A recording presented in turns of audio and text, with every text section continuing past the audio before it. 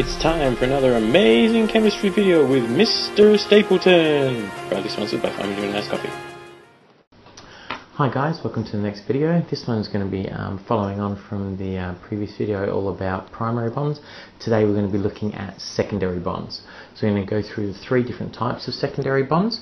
But just before that, I just want to quickly recap around polar and non-polar bonds. Okay. So the first thing I want to look at is a polar bond. Now if we're talking about a polar bond, we're talking about one that has a net direction of charge. So what do we mean by that? Well, normally it means that you've got two different non-metal atoms. So when we're talking about secondary bonds, we're going to be talking about non-polar or polar covalent molecules. Alright, so we're going to be talking about polar and non-polar bonds as well.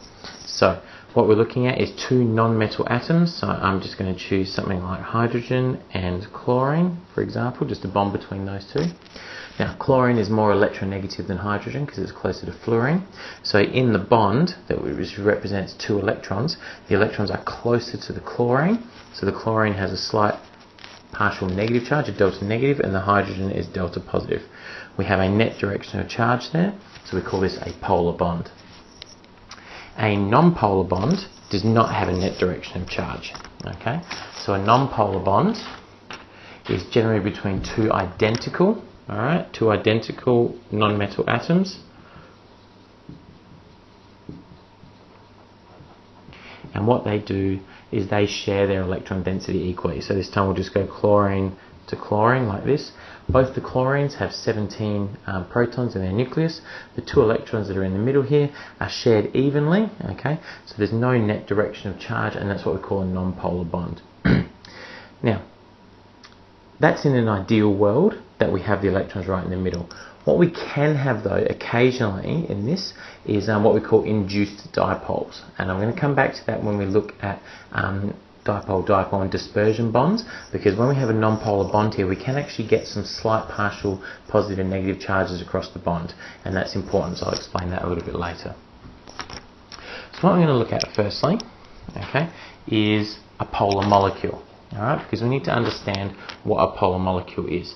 So just like a polar bond has a net direction of charge, a polar molecule has a net direction of charge. So you work this out by looking at all the net direction of charge of the bonds within the molecule, and then you work out if the overall molecule has a net direction of charge. Okay, so what we're going to look at is just a simple molecule like phosphorus trichloride here, PCl3. So we've got three chlorines down the bottom, lone pair of electrons at the top. Now the chlorines are more electronegative than phosphorus because they're closer to fluorine. So they will attract more of the electron density to themselves in a bond. Alright, the phosphorus is delta positive. So what we've got here, overall, if we kind of split the molecule down the middle, alright, up here we've got a positive charge, down here we've got a negative charge. So overall we have a net direction of charge within the molecule. So it's a polar molecule. Okay, I'll show you one more. So another one that has a net direction of charge is something like sulphur dioxide, this one here. Okay, so again we've got a lone pair of electrons at the top here. So the oxygen is more electronegative, so it draws electron density to itself. Okay, delta positive there, and again, easiest way to work it out is kind of put a line through the middle of your molecule. Alright, if you've got all the positives on one side and the negatives on the other side, you've got a net direction of charge, so we have a polar molecule. Okay, notice that for these ones we've got polar bonds within here, okay, because we've got this negative to positive there, so that's a polar bond between the sulphur and the oxygen, and overall this molecule is polar because the molecule has a net direction of charge. If you go the opposite way and you talk about a non-polar molecule, alright, a non-polar molecule has no net direction of charge.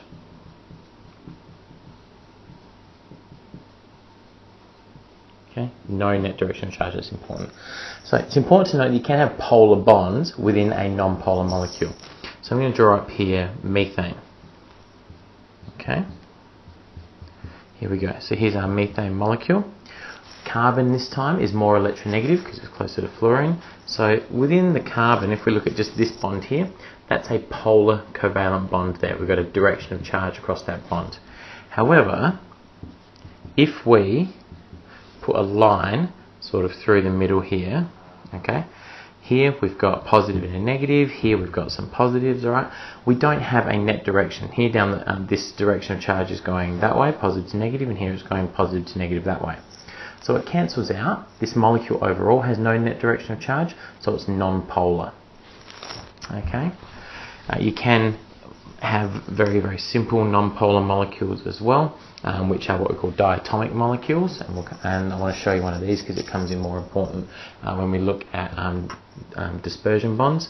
So I'm just going to look again back to that chlorine to chlorine bond. So if this is a chlorine molecule, okay, here we have pretty much equal sharing of electrons. We've got no charges here, so we've got no net direction of charge overall, so it's also a non-polar molecule. Okay, so you need to kind of keep those in mind for when we start talking about 3 different types of secondary bonds that you can have. So the first one I'm going to be talking about is a hydrogen bond. Okay, now hydrogen bonds are really, really important because they are involved in things like DNA. So giving you the shape of DNA, you get hydrogen bondings between the 2 strands, all right, which causes to have that double helix shape. Okay, it's important within water. Lots of other substances as well use hydrogen bonding, particularly within the body. Okay, so to understand the definition of hydrogen bonding, it's when you've got a hydrogen attached to an electronegative oxygen or nitrogen, okay, and then that bonds to another oxygen or nitrogen atom. Okay, so what that means is here's oxygen. I'm just going to use oxygen first time here, and we've got a hydrogen attached. Now that's a very, very polar bond because there's a large difference in electronegativity between the 2 of them. Okay, so we've got this polar bond over here. Okay, what we've got is the oxygen from another molecule of the same, which has a delta negative charge. Okay, and that's just bonded off to something else. All right. Now, what happens is that the partial positive charge here is attracted to the partial negative charge here. So we have an electrostatic interaction. Now, this is not a full transfer of electrons or sharing of electrons like you normally find in a primary bond.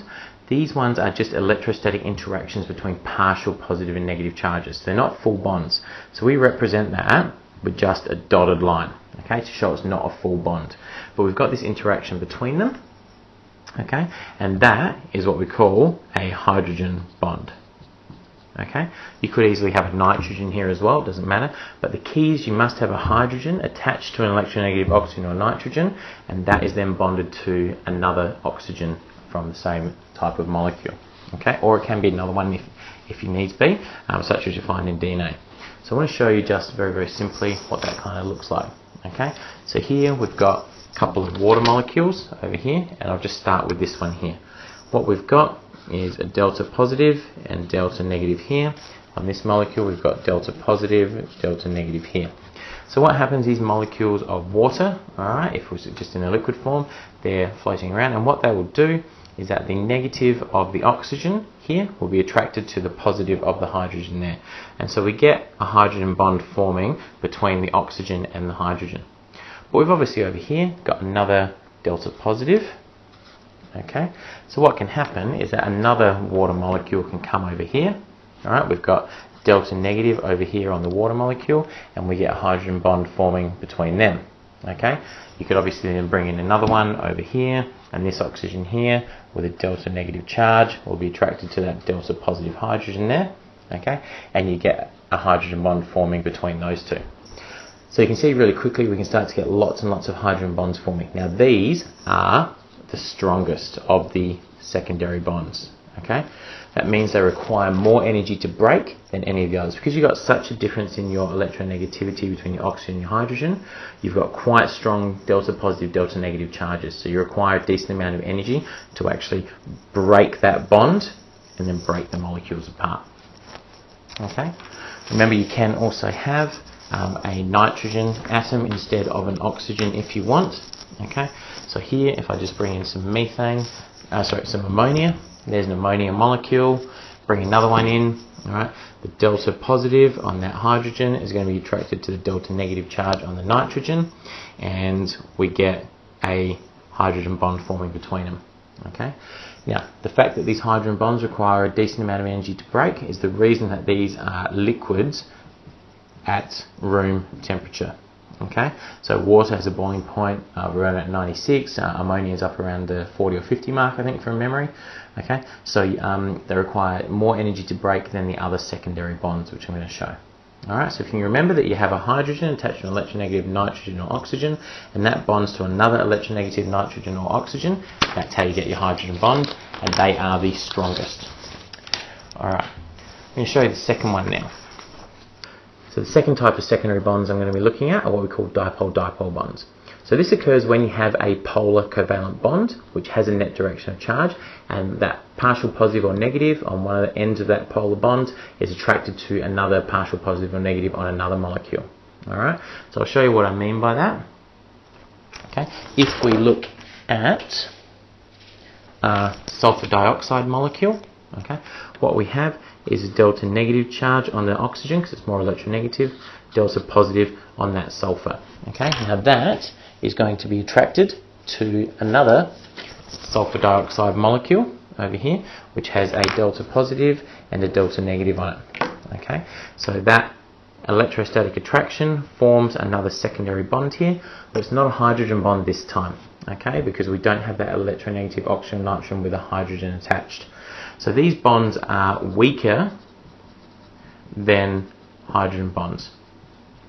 Okay, and so this is the reason that sulphur dioxide is a gas at room temperature. We don't require as much energy to break this apart because these delta positive and delta negative aren't as strong as they were in the hydrogen bond. So it's less energy to break that and actually move the molecules apart. Now it's important to know that you can actually have hydrogens involved in dipole-dipole bonds. Alright, so if we go back to phosphine that we had before, like this, we know phosphorus is more electronegative than hydrogen because it's closer to fluorine, so it attracts electron density more to itself in a bond. So we've got a polar phosphorus hydrogen bond there. If we bring in another phosphine over here, okay, what we've got is a delta negative charge on that phosphine, delta positive there. So we get an interaction between the hydrogen and the phosphorus with the delta negative charge. However, it's not a hydrogen bond because we don't have that electronegative oxygen or nitrogen here. So these are weaker than hydrogen bonds, okay, which means that they require less energy to break, so the boiling points of these molecules are lower. Now the third type of secondary bond that you can have is what we call a dispersion bond. Okay.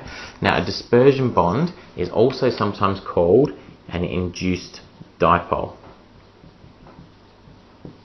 Okay, and the reason for that is because you can have, within a non-polar bond, you can actually have some delta positive, delta negative charges occurring. Okay, so if we go back to this chlorine here, and we've got another chlorine here, okay, both of these have 17 protons in them, these chlorine atoms.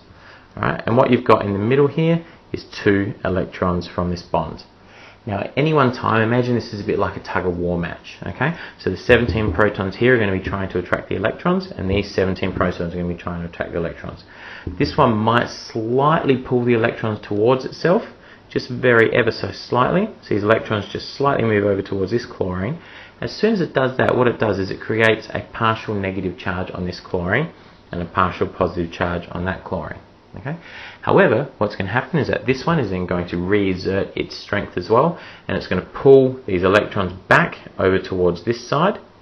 And now, what that does is that actually changes the polarity of the atoms. So all of a sudden, this one becomes delta negative, and this one's become delta positive. And so what you find happening across these bonds, these non-polar covalent bonds, is that your dipoles are constantly switching from one side to the other. So when you bring these molecules in together, that has a real impact upon how strongly they are attracted to each other. Okay? So if we start off by looking at a hydrogen attached to another hydrogen, okay, like this, they would have no attraction to each other. But what we do on this one is we actually bring in a slight delta positive, delta negative on that molecule. Okay? And then we have a slight delta negative, delta positive on this one as well. And they keep changing back and forth. So if this one over here is also delta positive, delta negative, okay, what we're going to get is a secondary bond, a dispersion bond formed between those two hydrogen atoms. However, what happens is that this one would then switch its polarity, so we would get delta negative, delta positive.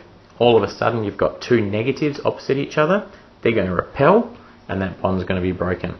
So it requires really no energy at all to break these weak dispersion bonds. So these are the weakest of all the secondary bonds, right? And they require really small amounts of energy to break.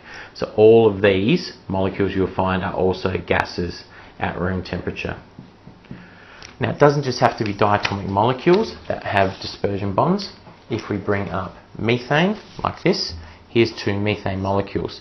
Now what we've got here are polar bonds. We've got delta negative, delta positive. We've got delta negative, delta positive through here.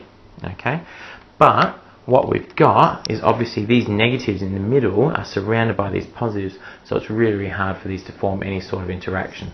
So you can have very, very weak, again, induced dipole bonds forming between them in very, very rare cases, okay? But these again very, very weak, so these are easily separated apart. That secondary bond is broken, which is why your organic molecules like methane, ethane, propane, they're all gases at room temperature because they're all held together by weak dispersion bonds. Alright, so I hope this has been helpful. Alright, three types of bonds. Alright, for your secondary bonds, you've got hydrogen bonds, which are the strongest. You've got your dipole-dipole bonds, which are the next strongest, and you've got dispersion, which are your weakest. Make sure you can tell the difference between them. All of them relate to having partial positive or negative charges, but that does impact the boiling point. All right? The stronger the secondary bond, the more energy that is required, the higher the boiling point of the molecule will be. Hope this helps. Recommend you go back and watch it a couple of times. Thanks, guys.